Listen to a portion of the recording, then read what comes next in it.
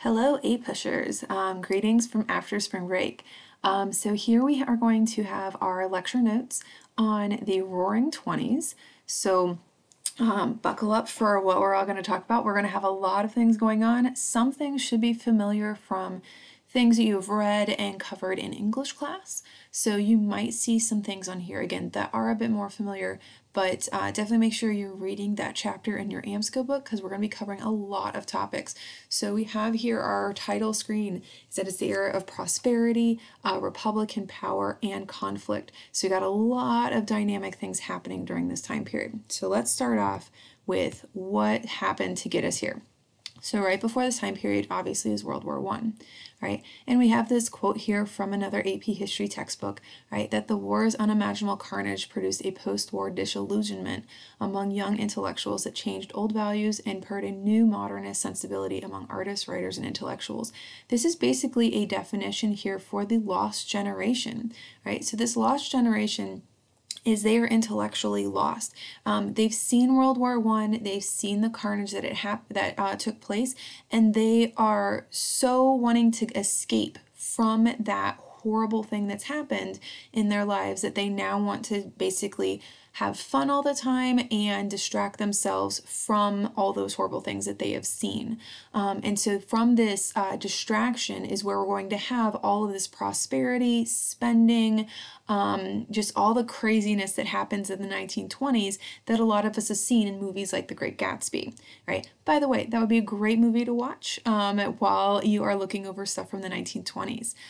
So again, this whole time period, we can kind of see this big reflection or reaction from the First World War, right? So this time period is also called the Jazz Age because that's when we're going to have a lot of jazz music. It's going to be coming into modern American culture. Again, a reaction to the First World War. And we are also seeing from our census at the time, which by the way, this is census time right now in 2020. So definitely make sure your parents have filled out the census so we can make sure we get all of that federal funding coming to our current area. But at this particular time in the 1920s on our little chart here, we're going to look at the yellow part of our chart. So we're seeing more and more people, all right, once we get all the way here to the 1920s, right, that are going to be moving from rural areas to urban areas, right? And then we see that continue on into the 1990s, right? So this is kind of like the, kind of this big section of this upward chart of momentum. And again, more people are moving to the cities, less people working on farms. And so we're going to see that things are not as prosperous for our farmers. Right. Some of the things we usually think of with the 1920s in prosperity is Henry Ford and the Ford assembly line. All right, now Henry Ford, this guy right here, he is not the inventor of the assembly line. What he does though is he adds conveyor belts to this assembly line. So if we look up at this picture right here, right, these guys do not have to move from their station. They can, the cars will move to them. So it's more efficient. Again, mass production is happening, and this is considered the age of the automobile. So Henry Ford is going to be making the Model T, and there's a joke with this, is that the reason he's making them so cheap is that you could get them in any color you wanted as long as it was black. So not a lot of different features you could pick out for your cars at the time, but again, this is going to keep them very, very cheap. The time period they would be sold for $500. I do not have an inflation calculator with me right now, so I don't know what that would be in modern money, but still way, way cheaper than what we're paying for cars today, right? So lots of things going on that are creating the economy to expand. However, agriculture is not doing so well. So let's spend a little bit of time with agriculture. Right? To kind of go back in time, think back to the Gilded Age and the populist movement with the farmers, right? And how those people wanted to have all this change. They wanted to regulate the railroads. They wanted to have term limits on the president. They wanted to have term limits on all these other politicians. They wanted the federal government to help them out. And they're going to be running for office in those late 1800s elections. However, we're going to see that they don't get a lot of these things during the progressive era. They get some, but not all the things that they want. And unfortunately, people aren't going to be paying attention to them very much again, right? So we have this agricultural depression that's happening because everyone's moving to the cities, right? We got our little chart over here that's really nice. So it has the end of World War I, right? Remember, we were creating lots and lots of grains and food to be shipped over to Europe to help out. Well, since that demand is not there anymore, this is going to continue to go down, all right, as far as our production's going. All right, we are going to be more efficient in how we're creating all of our crops because we got all these cool new machines. However, buying these machines are extremely expensive, and so once people aren't buying your produce anymore, your crops, you're not going to have money to pay off those machines, so you're going to be in debt that way. And if you can't pay back all of your debts, then the bank is going to come after you, take your machines, and then also take your farm. Because that is your business that you put up as collateral. However, once you take the farm, that's also where those people live. So we're seeing lots of repossession of people's farms. The Depression is going to hit the farmers in the 1920s, and they were kind of like what we could consider, quote, the canary in the coal mine, right? And what we mean by the canary in the coal mine is that coal miners used to take canaries down into the mines with them to make sure that they had enough oxygen. Once the canary would stop singing and then die, sorry if you can hear the thunder in the background. But when the canary would die, that would tell the miners that they didn't have enough oxygen and they should leave the coal mine immediately. So they should always pay attention to the canary. Well, here, if we use that same saying, the canary in the coal mine is the farmers, that means we weren't paying attention to the farmers and they could have given us a warning, right? And that's kind of a trend you will see throughout U.S. history, is that people really should pay attention to farmers. If the farmers are struggling, that means the rest of us will be struggling eventually, right? Another thing to kind of bring in here that we've talked about before, all right, is that we know we have sharecropping in the South with African Americans. We're going to have a new vocabulary term here, de facto slavery or de facto segregation. When we say the word de facto, what that means is it's a Latin term for like what is happening, the facts on the street, okay? What's happening in society. So you're having slavery happen not by law, but in how people are interacting with each other. Right? If it was enforced by law, it would be called de jure.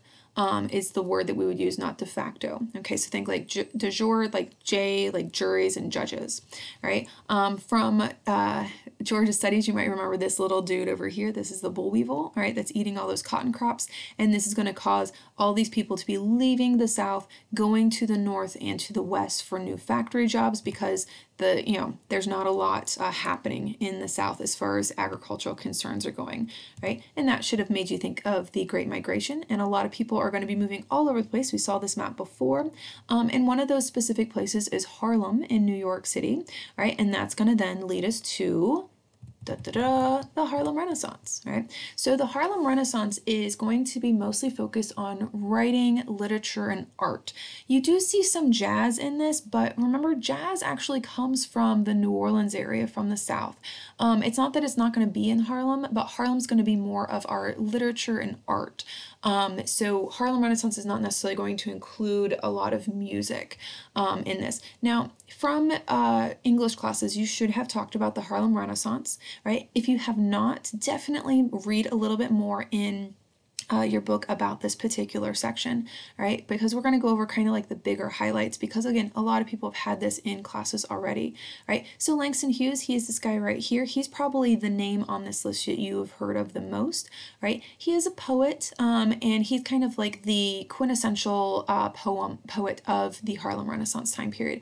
One of his poems that we are going to kind of list here is going to be A Dream Deferred. So what he means by deferred is that you're not going to have it right now. So think of it as a lot of his stories are going to be about the struggle of African Americans and how they have these dreams, but they've been put aside. They've been deferred, if you will, because of racism, because of the impacts of sharecropping, this legacy of slavery that's been happening. So they're trying to still get these dreams, but they have been put off to the side for many, many people for a long period of time, right? Alan Locke, this guy right here, right? Okay, he is going to write a book called The New Negro, and what he talks about in this book, all right, kind of again in brief for all of these, is going to be new jobs and new vocations that African Americans can take part of. So they're not just going to be farmers and sharecroppers all the time. They have all these other things that they can do.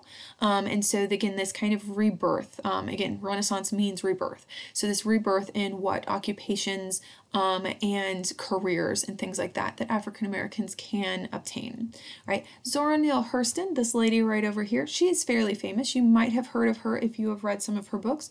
One of her most famous ones is Their Eyes Are Watching God. It was actually made into a movie through Oprah's book club and everything. So if you're interested and want to watch another movie to kind of bring some of this historical things to life, all right, definitely I would recommend that. It's a very good movie. So she kind of becomes sort of like a superstar during this time period. Like she would go to jazz clubs and things like that and have to have kind of like a group of security around her. So very popular woman, and her books are actually very, very good. So if, again, you want something to read that kind of, takes care of some of that boredom you might be having, I would definitely highly recommend that book. It is very, very good. Right. Now, a shout out to our students who have taken AP Art History. Jacob Lawrence is one of the people that they talk about in that particular class. He is a Harlem Renaissance painter, and he has all these paintings. You can see definitely primary source colors are throughout all of his paintings. There was a interview with him where people asked like, "Oh, well, why did you pick these colors?" Like trying to make it a really big deal, and he was like, well, those were the only colors I had. So that's why he picked those colors. But here in the middle, this I think is one of my favorite paintings of his. It has people are all at a train station going to Chicago, New York, and St. Louis, and this is to represent the Great Migration. Over here you have these girls, they are at a chalkboard and they're writing numbers, so it is like a math lesson. You got people working, this looks like someone's doing some woodworking here, people at a gathering, and then this one here, obviously the people are pretty scared and there's a dog over here, so this one's obviously these people leaving, a reason to leave the South and things like that. So Jacob Lawrence is kind of this, he's this artist from this time period, and you can definitely see this idea of abstract drawings through all of his paintings, and so again kind of giving us a feel of like some of that abstract kind of Picasso type of influence that's happening during this time period. Right. Our last thing for the Harlem Renaissance is we're going to look at a little bit here of Marcus Garvey. All right, so Marcus Garvey, right, he is going to be the African American leader during the 20s. Okay, so if we continue to always have all of these African American leaders throughout time, we could kind of have a big timeline of them, right? And Marcus Garvey definitely would be in that 1920s era, right? So he's going to create a group called the Universal Negro Improvement Association, very similar to the NAACP that was created by W.E.B. Du Bois in 1909. So kind of like, just taking a different take on the very similar ideas, right? He believes in this new concept called Black Pride. So this idea of kind of going from that Harlem Renaissance, encouraging pride in your community and your art, your literature, your music, stuff like that. He is not going to get along with Du Bois, which is why he makes his own group, because he is an advocate for racial segregation. That is similar to Booker T. Washington. His belief is the same as Booker T. Washington, the idea that if you keep society separate, then you're not going to be influenced by those other societies, and you can kind of you can create all of your good things for your particular group and not lose them. Basically kind of trying to avoid the idea of assimilation into white society, right? Which again, Du Bois doesn't agree with this, right? But at the same time, it does make sense to try to avoid that idea of assimilation and losing some of those key things of Black society. Okay, he's also going to have this Black Back to Africa movement, and he's going to create a ship line called the Black Star Line for people to go back to Africa. This is not super successful at the time. He is criticized from this, and he is actually going to be charged with fraud because he's going to take some of that money and use that for his own purposes. You can kind of see this very elaborate outfit going on here in this picture. Now, there is some controversy that some people at the time and historians nowadays think that maybe this was the government trying to silence him, all right, and then he would eventually be found guilty of fraud and deported back to his home of Jamaica. I don't know enough about the background on this to give you a full version, but that is a possibility, right? It's one of those things that this could have been a bit more information to for the government to try and stop him and his movement, or they could have just been like, no, he was creating fraud and they deported him. Again, we'd have to look into a little bit more of our sources to find out a bit more information on that. If you find one that you think is really good, definitely send me the link to an article or something like that so I can learn a little bit more. But I do know that if you ever do go to Jamaica, Marcus Garvey is on most of their money. So he is going to be very influential in the community when he goes back to Jamaica. Right, now to move on to some of our politicians. Right, so during this time period of the 1920s, the Republican Party is going to be in power, all right, and we're going to start off with President Warren G. Harding.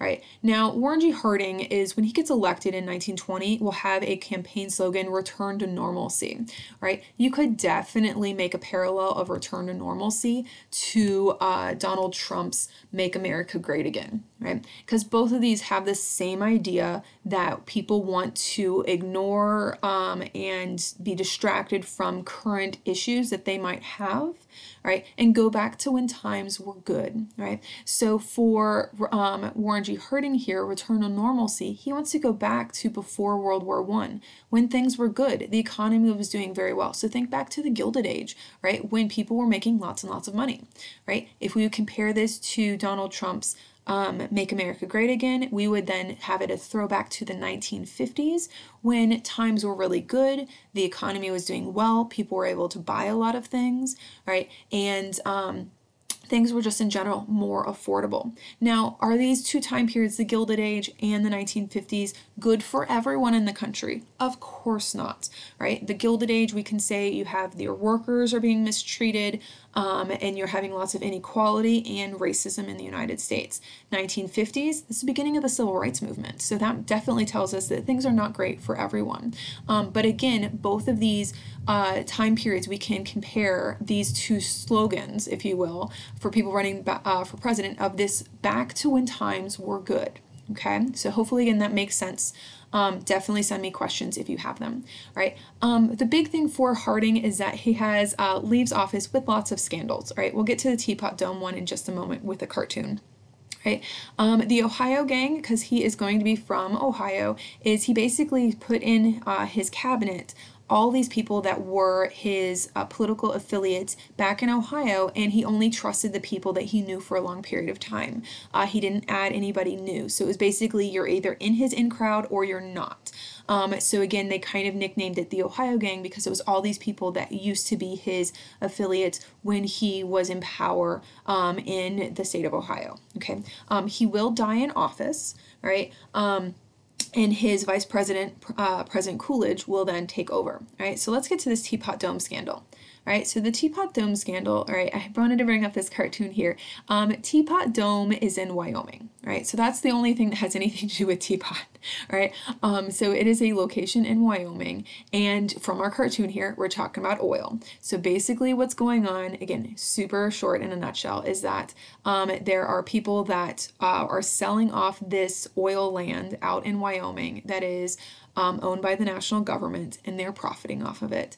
And so this is a scandal that is going to rock the White House. So again, this Teapot Dome is taking this kind of bulldozer looking thing to the White House highway.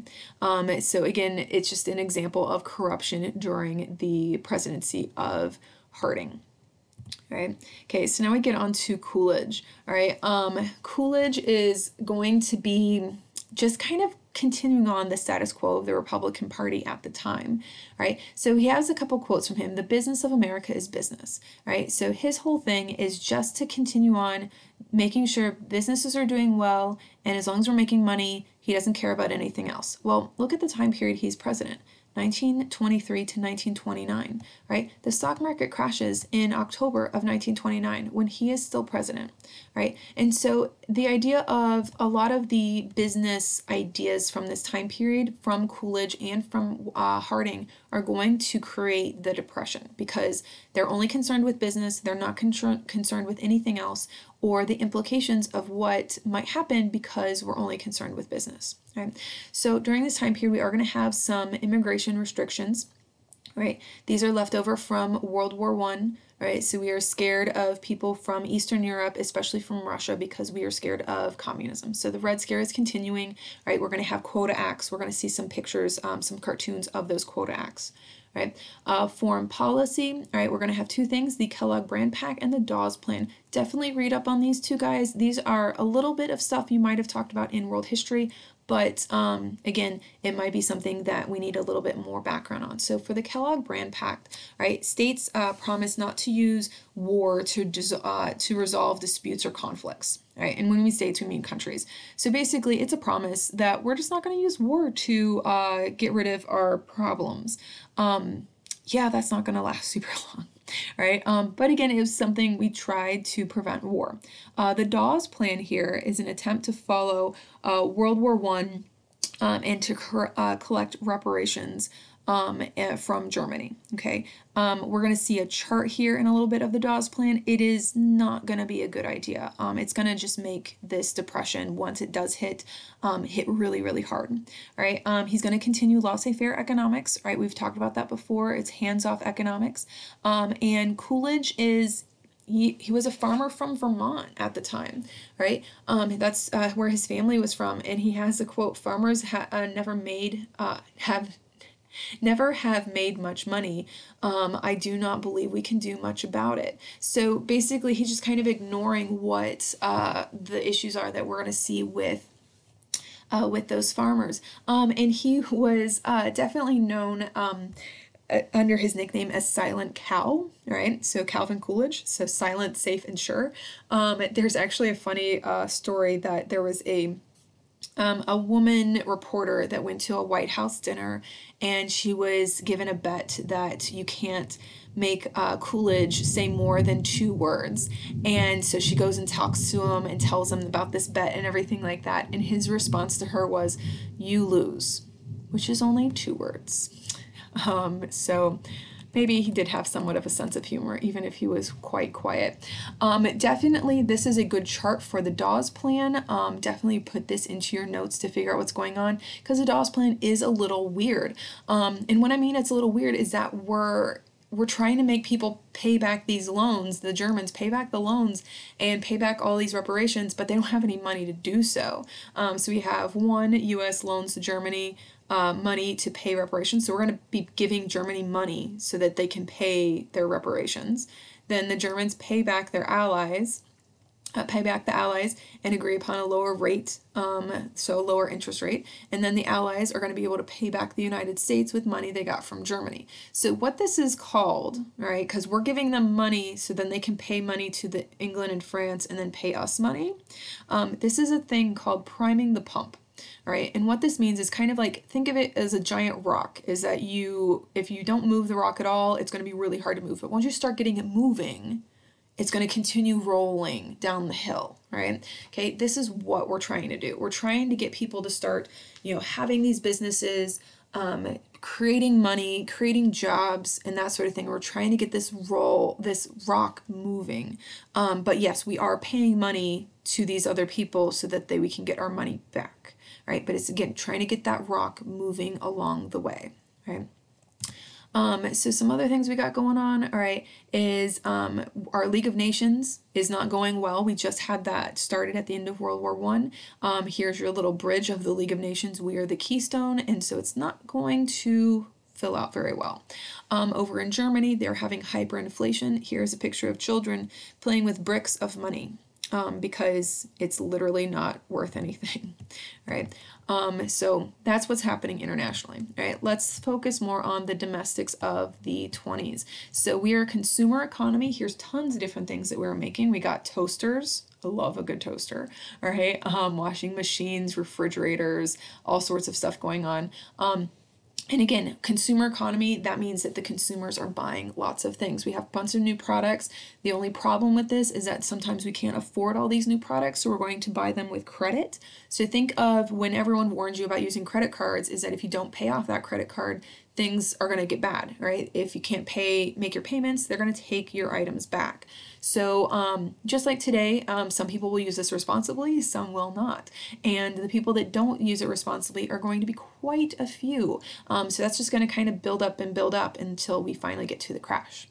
Right? We're going to look at some stuff with popular culture. All right, and again, this is just kind of a quick overview of what's going on. All right, we got silent movies, so we might have heard of Charlie Chaplin at the time. Our first movies with sound will become available at this time period. And our first movie with sound is called The Jazz Singer. Here is a poster for it. Unfortunately, this guy is going to be in blackface, so it is a bit racist, to say the least. But most of the stuff from this time period that makes us want to focus on this national culture is that we're going to have the radio, right? So the radio is definitely something to write down, all right? That is a big ticket item. All right, and we're going to have new radio stations called NBC and CBS, which obviously now are TV channels. Because we're going to have this national way to communicate with everyone, we're going to see jazz music all around the country. Later, when we get to the Great Depression, we're going to see the ability for politicians to talk to everyone across the entire country at the same time. So definitely some positive things coming out of that. We're also going to see celebrity culture happening at this time period. So Babe Ruth, Ty Cobb for our baseball fans. All right, we got Jack Dempsey if you're into boxing. All right, Charles Lindbergh and Amelia Earhart are going to be pilots during this time period. All right, so again, lots of stuff going on. We even got Gertrude Ederle over here as the first woman to swim across the English Channel. So again, this idea of having national celebrities, we never had that sort of thing before. Right. Now with jazz, all right, again, we're just going to go over again some of the basics here, all right, is that jazz music is starting off in the New Orleans area, comes from African American culture, is going to become more and more popular, especially with the advent of that radio that we're going to have. During this time period, young women started cutting their hair short, wearing shorter skirts, and dancing. And so they would be nicknamed flappers. Now, when they would be called flappers here, one of the stories I have heard from this is that they would be dancing so much that they would end up taking their shoes off. So think of like, homecoming and prom. You always see everyone taking their shoes off because their shoes hurt. So they're going to be dancing all around. And then when they would leave these dance halls, then they would just put their boots back on, but not lace them up. And so their boots would kind of flap around, right? So that's one of the stories I've heard of how they are going to be called the flappers. We're going to have tons of music at the time. Tin Pan Alley is going to be a bunch of producers of jazz music. Louis Armstrong, all right, we should probably know of him. All right, he is a jazz trumpeter. He is going to be kind of like the ambassador of jazz for the rest of the country. We got Duke Ellington's band down here. All right, Irving Berlin is this guy up here. He curates a lot of popular music at the time.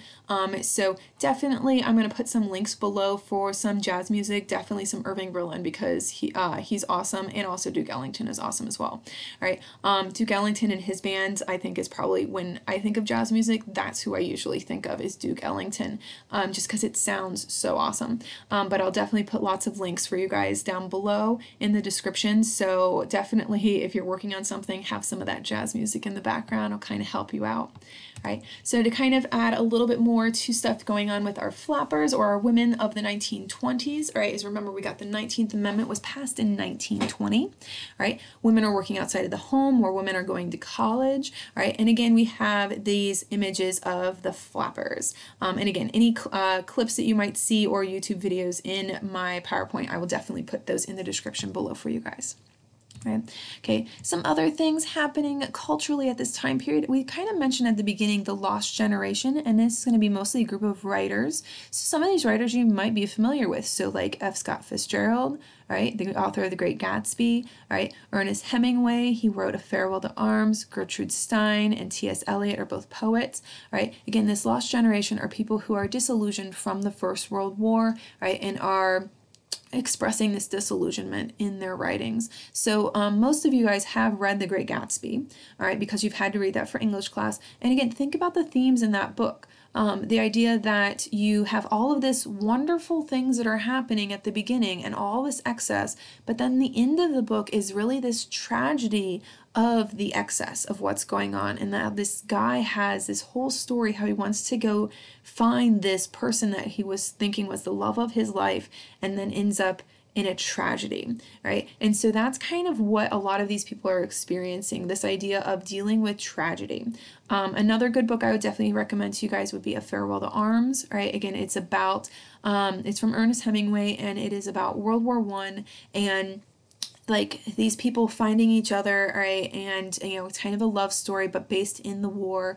But again, it will end up in this bittersweet tragedy that's happening. So very similar to Gatsby's, the story of Gatsby in that way, right? Artists, we got Frank Lloyd Wright. So again, our AP Art History kids might have seen this before. This is one of their images, I believe, right? And this is one of his houses. He's an architect, and it's called Falling Waters. And so there is this house. It is in it's close to Pittsburgh. I think it's in West Virginia. It's West Virginia, Pennsylvania border. But it is a house that has a waterfall that runs underneath the house, which is pretty darn cool. And then Georgia O'Keeffe, she draws all of these paintings of flowers and wilderness and things like that. And all of them, you can definitely see this very abstract thing going on. So very like a close-up photograph, if you will, of a flower is what she's going to see. Right. Some other things that are going on here, all right, is if we were in class, we would be doing different activities with lots of the people from the Progressive era and from the 1920s, but we obviously didn't have time to do that, so I'm going to have this little insert here about Margaret Sanger. All right, so Margaret Sanger is this woman right here. All right, she is going to be the creator of Planned Parenthood, which is still around today, right? And this is going to be kind of a extension off of that progressive era. So remember the progressive era, we have lots of people in extreme poverty, right? And people are in the progressives are trying to help them out. However, with this is that through her experiences is she saw that there were lots of people that were having children that could not take care of their own children, and that there would be families that their children would end up dying in infancy because they were not able to take care of them, or there was children just running around all over the place. And so this idea of having every child a wanted child. Now, this is not a time period when we have medical birth control, all right? That is not invented until 1960. However, this idea of Planned Parenthood, of when one should be having children and when one should not, right? And so sometimes people think of her as a controversial figure because they associated this idea with things like abortion. However, it was more of the idea that she wanted people to have those conversations and actually plan out if they wanted to have children, when and if, and all those other things. But again, very stigmatized topic at that time period because it's still a stigmatized topic today. But again, trying to advocate for women to have a bit more of a choice in when or if they were having children.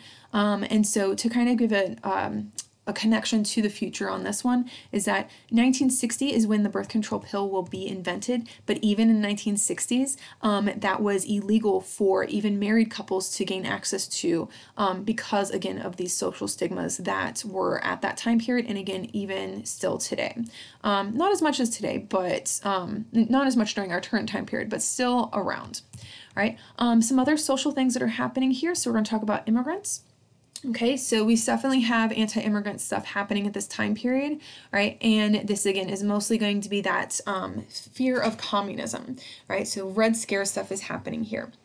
Right? Now, what's unusual about this time period is that usually if the economy is doing well, which the economy in the 1920s is doing amazing, usually economy is doing well, we like immigrants, right? We want more and more people coming to the country so we can have more and more of those jobs being filled, right? And booming that economy more and more and more.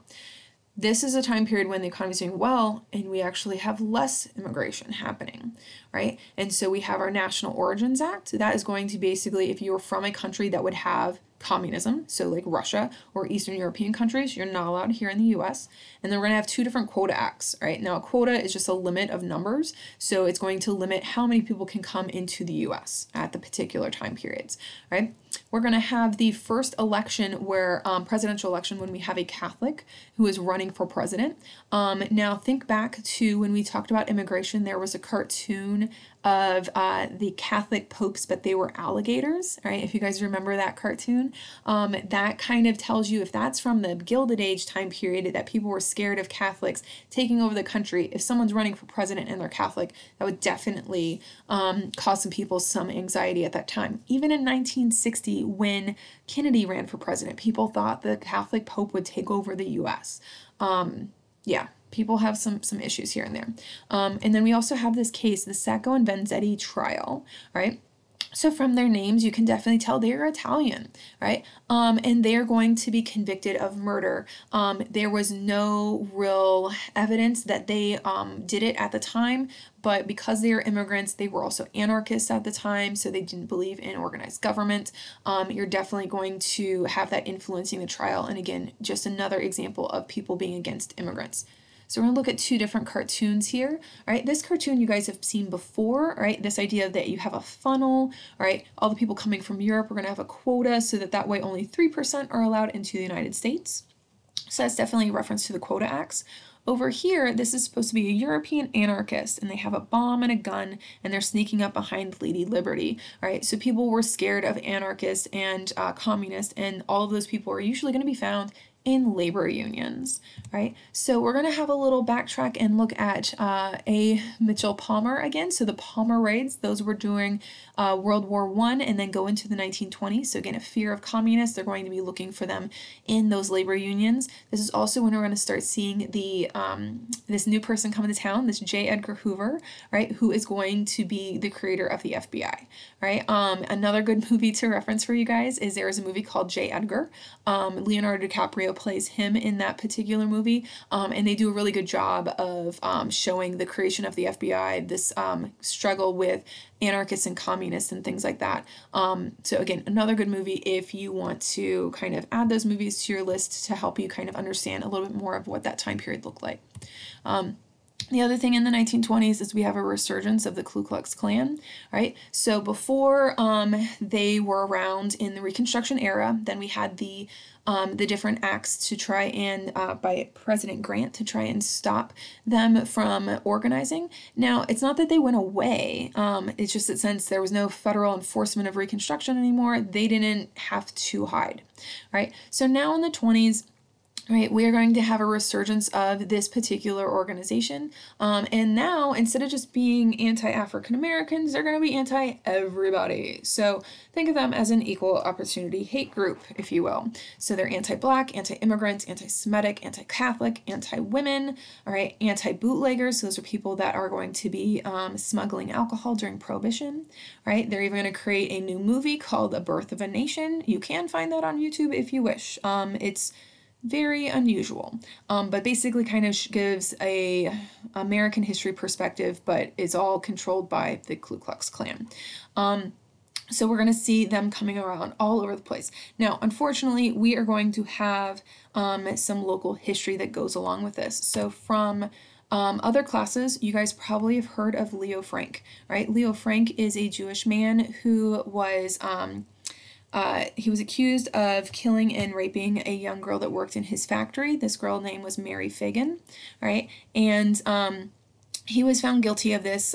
Nowadays, they have said like, no, this wasn't the case. There's other evidence that came to light later. But when he is convicted and put in jail, there's going to be a mob of people called the Knights of Mary Fagan, and those Knights of Mary Fagan are going to kidnap him and take him to Marietta, hometown news, to kill him and lynch him because Mary Fagan was originally from Marietta. Now, this marker here, that is this historical marker, can be found at the site. So let's look at Google Maps here to give you a reference. All right, we got 75 is right here, And right over here is the big chicken, all right? Okay, so it's the big chicken on the corner, right? And so it is on the corner of these two streets is where that historical marker is. Now, with the Ku Klux Klan, after this event happened, right, they are going to get other groups together, like the Sons of the Confederacy and things like that, and they're going to go to Stone Mountain, and there will form the new Ku Klux Klan. And so they're a little bit of our local history, unfortunately. All right. In other topics, one of the things that was your guys' assignment was to watch the video about the Scopes monkey trial. All right, so I'm not going to spend a lot of time on this, but basically it is a event where we are fighting back and forth on the topic of evolution. Should evolution be taught in schools, or should creationism be taught in schools? This was a controversial topic at the time, but is also controversial today. I want to point out our little picture right here. This was a sticker that was in the Cobb County biology books from 2002, so not too terribly long ago, where they were basically saying that evolution is a theory and should be considered equal to creationism. It's not there anymore, thank goodness, but again, another bit of local history. All right, if you've taken AP Psychology, you've talked about Sigmund Freud and Albert Einstein.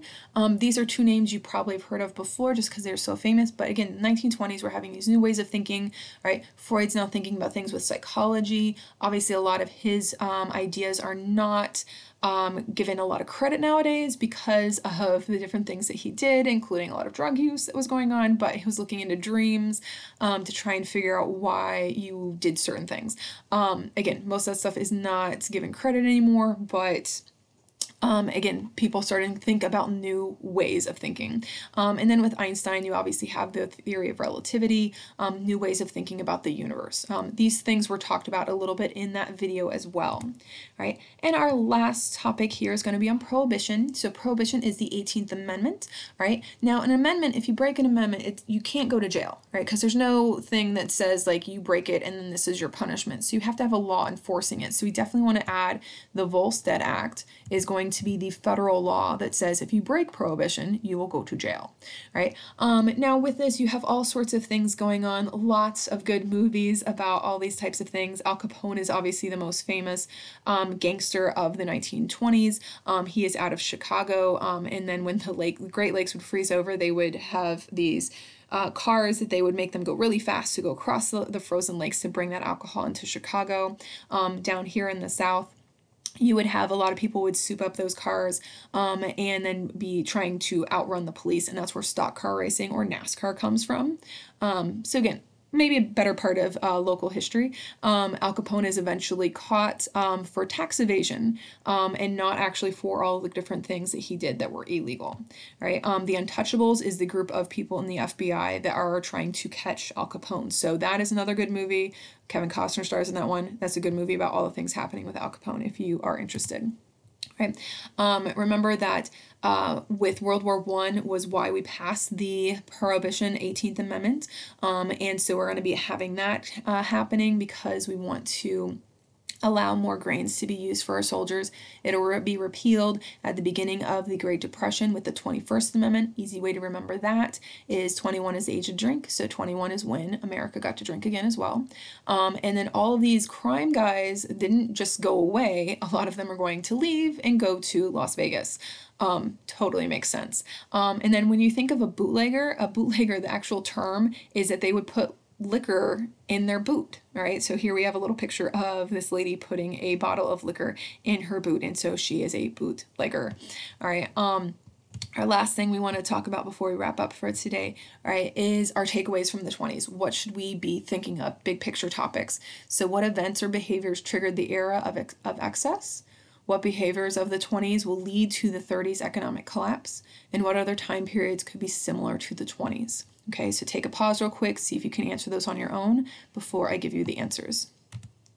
All right, so when we're going over these, what behaviors triggered the era of excess? So basically World War I, all right? Again, that generation had to face all these horrors.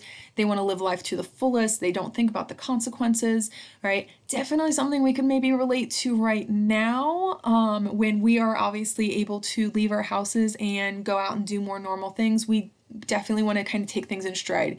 We want to think about consequences so we do not make other mistakes. What behaviors of the 20s lead to the economic collapse? Overspending, overconsumption, right? So overconsumption of products, not paying attention to the warning signs of farmers, the stock market speculation. So we're going to be kind of like gambling in the stock market and borrowing lots of money that we don't have. And what other time periods are related to the 20s? That's going to be the 1950s, all right, when we have another economic boom and people are buying lots of new products after the Second World War. Right, so guys, hopefully this helped you guys out. Again, read those books. If you have not watched the video on the Scopes trial, definitely would recommend you watch it. It's not very long as far as a video goes, or like a documentary video goes, but it does a lot of really good things. Definitely make sure that if you have any questions, you send those to me in Remind, and I will try to answer them the best that I can. All right, see you guys soon.